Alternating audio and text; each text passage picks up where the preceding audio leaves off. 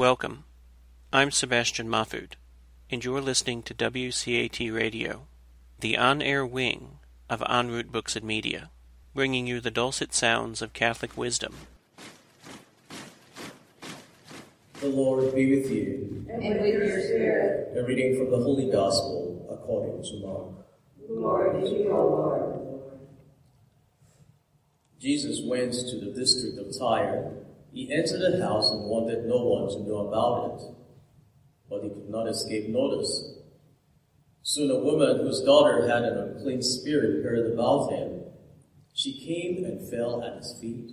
The woman was a Greek, a Syrophoenician by birth, and she begged him to drive the demon out of her daughter. He said to her, "Let the children be fed first, for it is not right to take the food of the children and throw it to the dogs."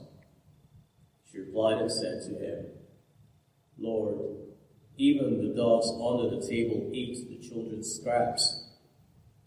Then he said to her, "For saying this, you may go, the demon has gone out of your daughter." When the woman went home, she found the child lying in bed and the demon gone. The Gospel of the Lord. Praise to you, Lord Jesus Christ.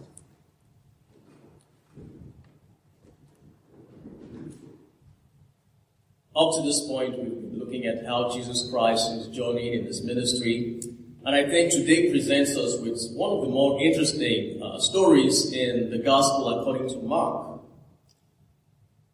Recognizing that the Jewish society favored men, was a male-dominated society, it is interesting that this woman should approach Jesus with this request. But in order to really appreciate what is happening in today's Gospel, I take your minds back to two miracles that already have taken place in the 6th chapter, which we just finished, which, the way our Gospel is arranged, we didn't have it in our readings. It is the miracle of the miraculous multiplication of loaves, 5,000. Jesus has just fed 5,000. His disciples witnessed this, but they don't believe. What happens next is that they are in a storm and Jesus comes to them walking on water. The gospel passage ends by saying, their hearts were hardened. They still do not believe.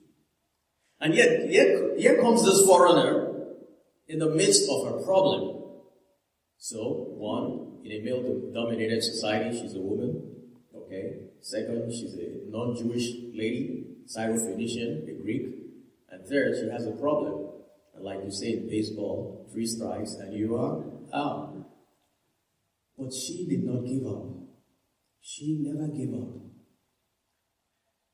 One thing with the gift of faith is that unless we are tested, we do not know the depth of our faith. This woman was tested, and she showed the depth of her faith. Not just because she had a problem, but because she recognized that Jesus Christ is able to do all things. As Catholics, as Christians, I won't stand here and deceive you that you would be tested.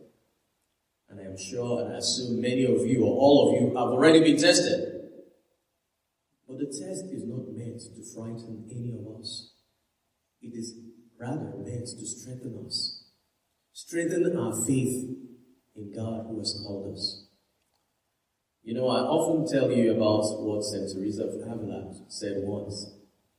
Along the way, she's riding on this donkey and suddenly falls into water and turns to the Lord and says, "If this is how you treat your friends, that is why you have so few." Because not many of us really want to be tested. We would rather prefer our lives to be smooth sailing. But if our life were smooth sailing, we would probably not recognize and appreciate the gifts God has given to us. This woman in today's gospel persevered in the midst of the test she faced. She did not allow her background to deter her from approaching Jesus. She did not allow the fact that she was not a Jew to deter her from coming to Jesus. She did not even allow what Jesus Christ said to her prevent her from asking and persevering. Sometimes when you pray and nothing happens, it necessarily doesn't mean that God has not heard your prayer or God is not listening. It might mean that the Lord is trying to stretch you in order to strengthen you. Today, as we encounter Him in the Eucharist, and maybe one or any of us in this church today has a challenge which we are going to write now. It might be physical, it might be spiritual, it might be emotional, it might be relational, whatever it is. The example of this woman today tells us, do not give up. God never gives up on us. Oftentimes, we are the ones who give up on God. But the gift of faith which He bestows on us through the grace of this Eucharist is meant to be strengthened. So, keep asking. Keep staying in there with the Lord and allow Him to see your faith and grant you your heart's desire. We hope you enjoyed the program and will join us back for another show on WCAT Radio. This is Sebastian Mahfood. Good day.